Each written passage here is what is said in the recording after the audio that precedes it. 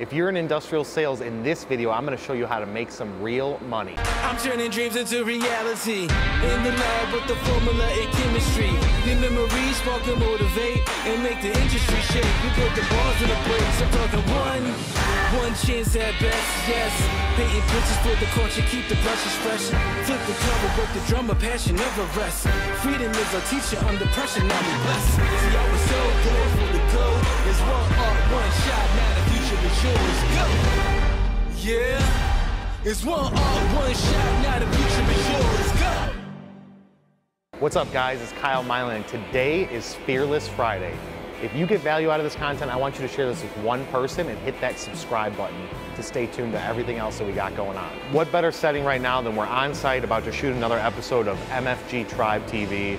We're at an industrial automation company. I want to talk to you today about making money in industrial sales. So if you're in industrial sales, this is going to be specific to you guys, manufacturing sales, whether you're doing services, regardless of what industry specific vertical you're in, we're talking about industrial sales. So from the first standpoint, you have to understand something, especially for you younger guys out there. The industry is relatively exhausted when it comes from a sales standpoint. Nothing against the veterans out there, but you're coming into an industry where there's a large percentage of the group that is in that 40 and above demographic. And a lot of these guys, I hate to say it to you guys, but you become complacent. You've done a good job for the first 10 years, 15 years, you've worked at a company, you've got your book of business, you're happy with making what you're making, and then you're not as aggressive out there. For you younger bucks out there, this leaves the opportunity open for you to come in and really kick some butt and come in with a lot of high energy and be aggressive and just start taking business away from competition. So let's look at the landscape. You've got an older generation of salespeople out there. They're nearing retirement age, or even if they're not, they're typically more complacent, they're a little bit less aggressive, and then you've got a smaller percentage of that group that is still pounding regardless of their age, and they're still going after it. So it's for the taking, and what you have to do is look at it from this standpoint. There's newer ways of selling and marketing out there now with technology, with social media, that if you've got the energy and the drive, you can come in and just go really hard after these core strategic areas, to where the rest of the competition, they're still doing it, quote unquote, the old way, okay? They're focusing on cold calls, which is fine, doing some cold calls. They're doing cold visits, which is fine, doing some, but they're not gonna be utilizing things like LinkedIn. If they are, maybe they're not gonna be doing it as much. Maybe they got more responsibilities. They've got kids that are older, they've got family, they've got vacation, all these things going on. So if you're coming into this industry, you can be like, look, I'm gonna put my head down and bust my butt doing this and really make some money. So that's kind of the landscape. What you have to do is also look at the position that you're in. If you're not in, if you've got, let's say, a couple years experience or 3 to 4 years experience, you should be, from a salary standpoint, you should be in the standpoint of making around like 75, 80,000 per year to maybe like 110,000 per year. That should roughly be your buffer. If you're not in that range and you're only making like $60,000 a year or below, then you need to either, one, step up your skills and get a little bit of time and then leave, or you need to go back and negotiate things with your employer, or just find a different place. I've talked to so many younger guys in the 35 and under, like 25 to 35 range, and they're not making what they should be because they're working for a company that's either really small or they don't know that they should be making more. So looking at a standpoint from a 70 to 110, that's your base. They're paying you basically to do your day-to-day. You have to have some sort of commission plan. You have to. If you are not at a company that offers some sort of commission plan, what is the motivation besides your base salary to really push harder and really drive out there? So look at it from a standpoint that, from a commission standpoint, you should be in the 1 to 3%. If we're talking services, you should be in 1 to 3% commission on sales.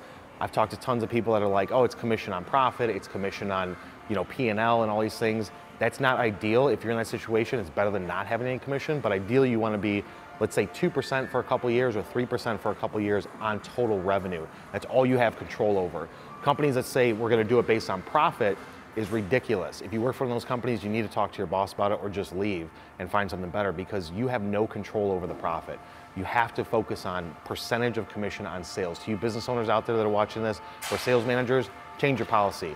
Salespeople have no control over profit. That's operations, which they have no control over or responsibility, so you can't hold them accountable for that from the compensation standpoint. So step one, look at where you're working, 70 to 110, commission 1 to 3%.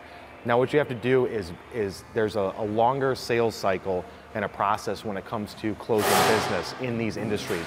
It could be anywhere from 3 months to 3 years, but you have to hit it as hard as possible and go super aggressive out there, because otherwise you're gonna be just delaying the inevitable time that you close a deal. So utilizing social media, you need to connect with as many people as possible that are relevant and strategic.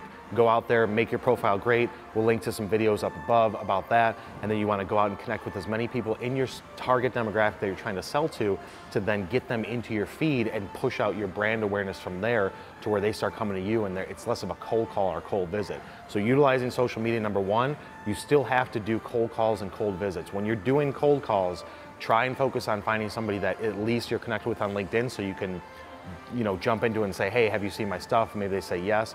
Or if not, find the companies and just do a cold call. Pick up the phone. It sucks. Cold calling sucks. It's one of the worst parts of sales. But about 20 to 30% of the time, they will answer the phone. And from that time, even if they don't answer the phone, you leave a message, just keep on pounding them. Eventually, they will pick it up just from a guilt standpoint. The other thing with cold visits is nobody's doing cold visits as much anymore. From when I used to do it and from people that I still talk to, you're gonna get about 10% success rate. If you go and visit 10 companies in one day, you're gonna get about one of those 10 companies that's like, hey, yeah, I'll talk to you right now, which is great. All you gotta do is work the numbers game. Drive into an area, industrial park, drive into some town and map out using Google My Maps, which is not Google Maps. You need to Google search Google My Maps, and you can create your own map and you can upload a list to it and plot out where people are on that map. You want to go into that section and just hit them one after the other. You want to go to 10, 15 places and expect only 1 or 2 people are actually going to answer once you go there to have a meeting with you. You have to do that. Keep in mind, the older generation and the guys that are veterans aren't necessarily doing that because they're like, I don't have to do that, which is ridiculous, but that's just the way that it is. So using social media, going after cold calls, going after cold visits, and doing that is going to be the first 3 things that you need to do. Now, once you get the opportunity to talk to somebody, do not, and we're going to put a big letters on the top of the screen, do not show up and throw up. Show up and throw up is when you walk into a meeting, you walk into a place and they're like, yeah, I want to meet with you, show me what you got, and you pull up your presentation and you just throw up information on them. You don't give them a chance to talk. You're just like, this is why we're great, we're doing this, we got these capabilities, this technology, blah, blah, blah, blah, and you're just throwing up information and they're just going to sit there like, Jesus, this is ridiculous. Do not go in and show up and throw up. If you're a sales engineer and you've got a lot of technical background, you need to tone that down a little bit. Nobody wants you to come in and just hit them with all this tech stuff. Wait for the moments to come. You need to be high level, talking to people about your general capabilities and then asking them questions to get their engagement, because people are not going to want to just sit there and listen to you. They want to have their opportunity to talk because everybody loves talking about themselves and their job. So asking them questions, getting them to engage back, instead of just showing them everything that you have and being like, what's up? Like, I just showed you everything, now we're going to do business. Don't go in and do that. You have to play both sides of it. So once you get to that point and they're going to say, hey, you know what, this is an opportunity, you need to jump on this. Do not allow 3 weeks, 2 weeks, 5 days or whatever to do an RFQ. If somebody gives you a chance to quote something, turn that around as fast as possible. I don't care if your company has policies and procedures and you've got a way to do it with the workflow and going through engineering and operations and they've all got to sign off on it. Go in there and push it hard. It needs to be like 2 days to turn that quote around. Unless you're waiting on something specific from another supplier where they're like, I need to give me 3 days to do this, you need to beat them up too and say you got 1 day to turn around this pricing on me.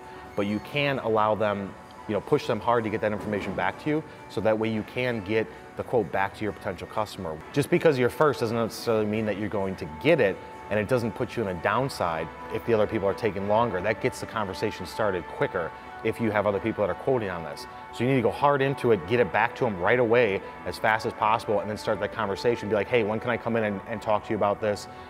Just show up and talk to them about it if they're not responding to you, but you have to get it back to them as fast as possible. So once you've got that quote into their hands, the next step to really drive this in and make some money is going to be follow up. Follow up through email, phone call, cold visit, LinkedIn. Hit them as much as possible till you get a response. Send them something in the mail if you have to. Continue to follow up to work that deal. Now, where you're gonna really make some money is don't just focus on that one deal. This is what a lot of the market's doing, the industry guys are doing, is they're like, I got this one thing and I'm really gonna make a lot of money on this, so I'm gonna put all my eggs in one basket, and guess what? That shit falls through and they don't get it and they're back to square one. It's like spinning plates at the same time. You wanna keep all these opportunities going, touching them, following up, setting up automation, and going hard into it to just touch everything and keep that snowball and that pipeline full. That's what's gonna be the difference between making 70 to 110 and maybe 120 or 125 with a little bit of commission, and making like 200, 250, 300. If you don't think that that's possible to make $300,000 to $400,000 in manufacturing industrial sales, I'm here to tell you that that is completely wrong. I can name 5 people right now that are friends of mine in the industry that are making over 300 grand. When I was in the industry, the numbers were even higher than that. The money is there to make it. It's up to you to decide, do you want to take it? Because the rest of the market is sleeping. If you like this content, share this with one person you know in industrial sales and send this to your boss. We'll see you on the next one.